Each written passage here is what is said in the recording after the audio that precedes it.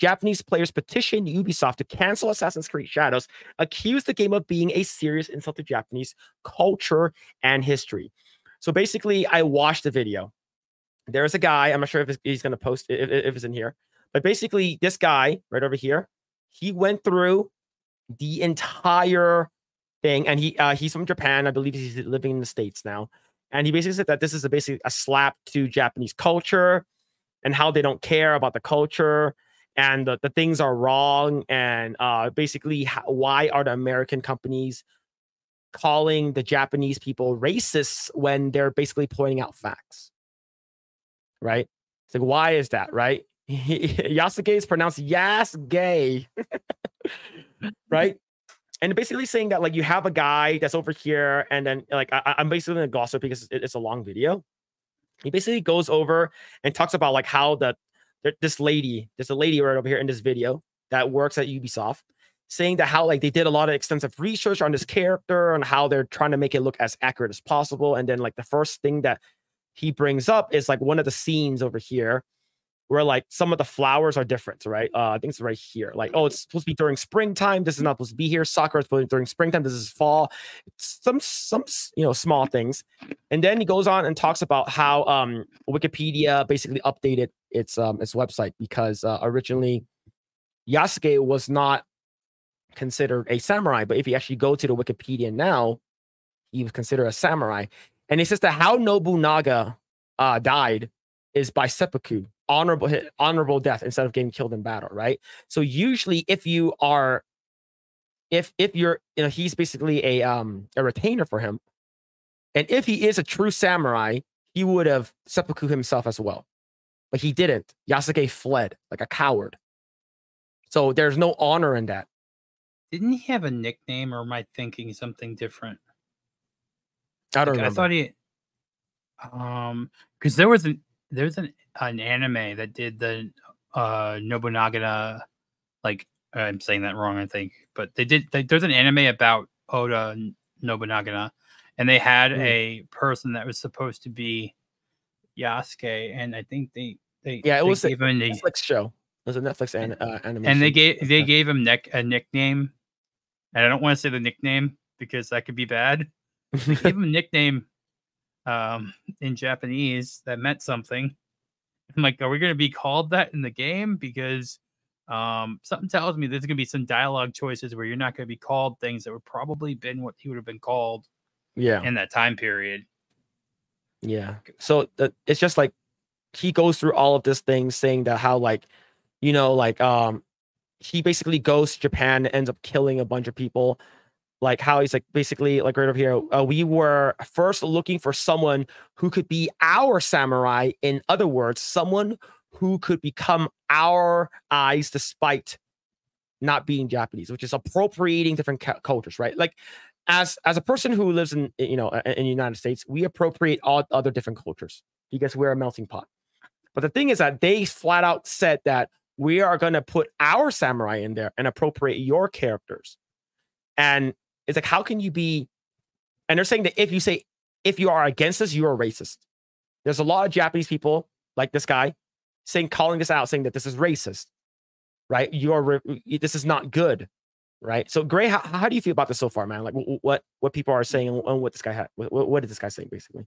Yeah, it'll be interesting to see the discourse and sales numbers of this game in Japan, in particular, given how strongly resentful people are there, rightfully so, towards the game.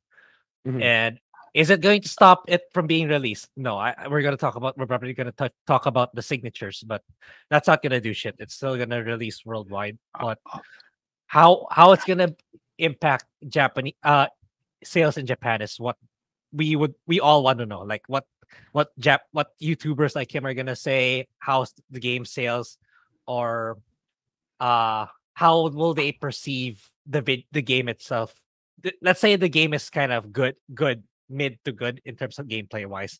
I think most of them are just gonna say no, it's a shitty game simply because they decided to go this route. Yeah, the thing is with Ubisoft, this was a long requested feature or setting for Assassin's Creed for the longest time.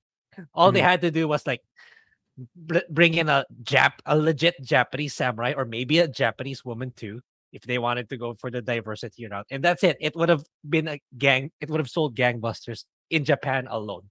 But they decided to go ESG for some reason for this one. I think if they did ESG for any other setting, it would have been fine. But they had to choose. They really had to choose Japan, where they didn't really have to, where the setting itself was already the selling point of the game. Yeah. I think they actually fixed the Wikipedia back. They changed I've it been back? reading. Well, it's now protected until September 20th, 2024. And I'm reading through, and all I'm seeing what them call him is a bodyguard, was granted honor of being a sword bearer, and he was a vassal. I am not seeing right now on here, and I'm reading through them to use the word samurai. They might have changed it back because of this video. I think because he actually quotes it. He quotes it right over here. No, I'm not disagreeing with that. I'm just saying I think that's why there is a lock on it. So this is unable to edit. Article 70, semi-protected until September 20th, 2024. Which I believe is the release date. The release of the game? I think. I could be wrong. Wow. I'm looking through here, and it says granted a servant house, a stipend. I'm just reading through the whole article. The Jesuit stuff's all right. So yeah, I get the feeling that lock is gonna get extended. It's coming out on November 15th. So it's like so I imagine the sooner it's closing in on the release date, they're gonna be churning out more videos. So people are gonna be more vocal about it. So they're probably gonna extend that. I'm just glad that they switched it back to being the facts of what he was. So whoever went in there, if it was Wikipedia, some of themselves or whatever it is, and went back and changed it, good on them for having it be historically accurate and going through and change it. I'm seeing nothing. I've just read through the whole thing. I am seeing nothing that terms him as samurai in this. Nobunaga was very impressed by USK and has asked Pellegrino to give him over. He gave him over the Japanese Yasusuke, second attendant as an attendant. First record for the title. All right, so let's see if it changes on me later on, because I don't trust Wikipedia. Yeah, but we'll see what happens. Yeah, so this guy is going through. I'll share this YouTube channel so you guys can check it out. So if you guys want to watch it in its entirety, basically he's going through the comments and saying that right over here. One person said discriminating against Asians to elevate Black people is wrong. Right, basically calling it out, and basically the developers are saying if you guys are saying this, you guys are racist. So yeah, it's I think a lot of people are just tired. Yeah. Like, why don't we have to be right? Yeah, actually, it's. Yeah, I remember now. It's like I play a lot of Dynasty / Samurai Warriors games, and the thing is, they didn't making him an actual not even samurai, just warrior is fine. Look, because like I'll show you a wiki link. I'll send it to private chat. Yeah, so I play Samurai Warriors 5. So the game is focused on the story of Nobunaga and his rise to power. So it starts off with him in his young age, and then in the final chapters of the game, it's his the final battle before he dies. So look, one of the characters is actually Yasuke. Yeah, right here. Yasuke. Nobody made a big deal about it, but because he's not really the prominent person in that point in time, which is what Assassin's Creed Shadows is making it out to be. And the thing is that it doesn't say anything about him being a samurai. Yeah. Right. Yasuke first appeared in the as a unique playable character in Samurai Warriors 5, arriving in Japan from the foreign country. Yasuke joins Nobunaga Oda's army and mastered the Japanese language. It doesn't say that he became a samurai, because that would be historically false. Right. And this guy even talks about it. There's nothing in old scripture. And even he goes to like the Japanese, I believe, wiki for the character. Basically right over here. So he's reading it right here. He says right over here, Yasuke was a man of African origin who served as a samurai. And of course, there's this thing that says, there's a little box over here that says under discussion to the Japanese daimyo, Oda Nobunaga, for the 15th month. And then he basically looks in the Japanese version of it, and he basically says it's not even present in the scriptures. Yeah. So and yeah, right over here. Yeah. And credits to Koei Tecmo, like the Yasuke character you play in that game, he's using his fists. He's not using a sword. So Yeah. it's kind of more respectful. Yeah. So the thing is that like, so this guy is, I believe if you go down to these comments right over here, like a lot of people are actually like very upset. Like I basically translated these already. These are originally in Japanese. Say, I'm a Nekijin in America. What bothers me too is that the video game media journalists in the West really hated Ghost of Tsushima, saying that it was racist because white Westerners made a Japanese game, and that was historically inaccurate due to the anachronisms. Yet, when Assassin's Creed Shadows trailer came out, those same video game journalists praised it for being diverse and that it's a large historical inaccuracies aren't a big deal. If it's not a big deal, then why did you change it? Right? That's the huge thing. If it's not a big deal, why change it? So, another thing, what happened was that I'll go ahead and share this. I'll share this link right over here with you guys. But there's also another one right over here, and this one is a 4-minute song that a guy did.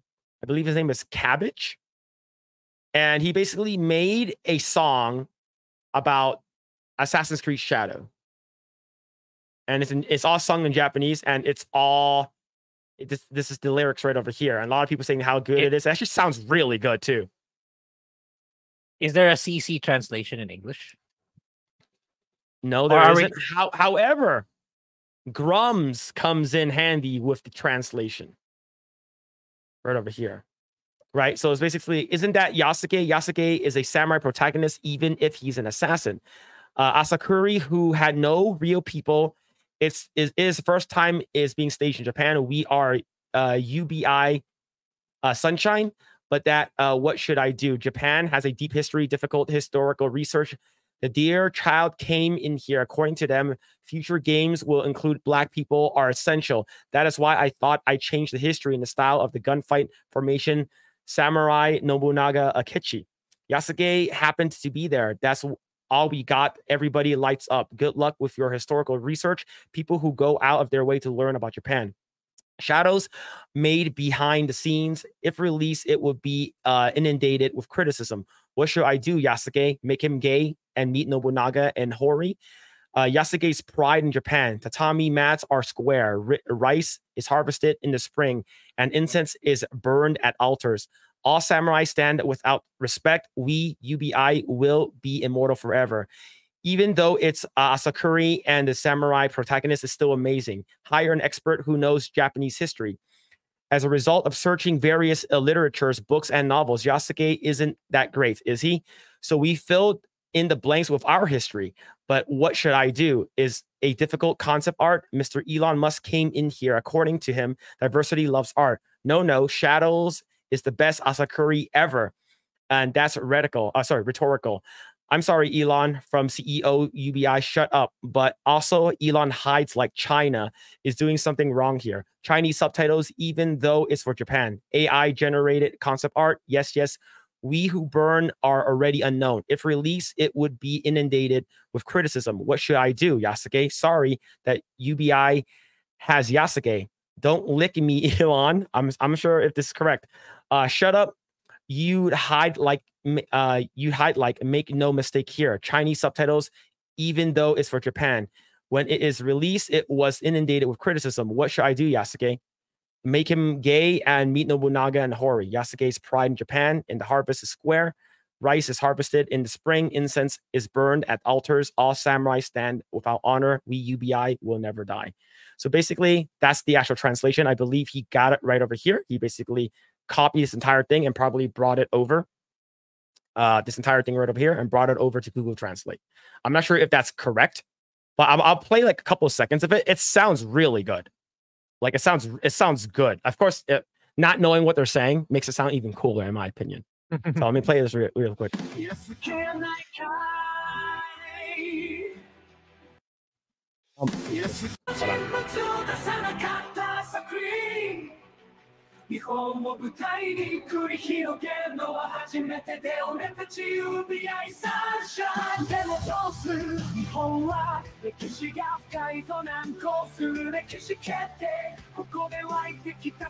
Damn, it sounds fucking good. I don't know what they're saying, but now that I know the the actual like translation. Like this guy did an amazing job, right? And he's like, he's like, if people are mad, I'll remove this video. But like, this is really good. I'll go ahead and share this one as well. Like, this is a banger. Like, I will probably like, I don't even know what this guy's saying originally, and I listened to it right before like we went live. I'm like, this sounds really, really good. But what do you guys think about like the folks in Japan, even Japan, are calling them out? Like, how do you feel that? Like, do you think that Ubisoft will make changes? Do you think that they will go back? Like, what do you guys think? I think it's too late for them to do that now.